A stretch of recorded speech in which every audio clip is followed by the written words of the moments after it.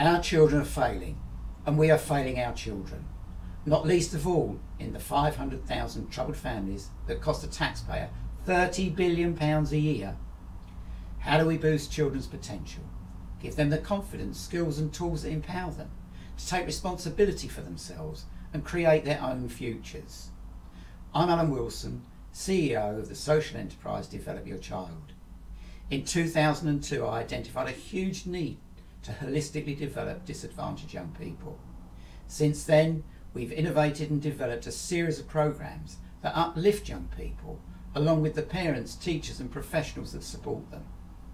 We've measured and proven the effectiveness and success of our approach and are ready to turn it into an online program with the potential to create meaningful change for thousands of young people and the communities in which they live.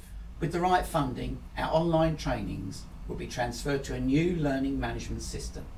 It will become more accessible, engaging and interactive, with data and progress measured to motivate and support each young person's evolving needs and potential.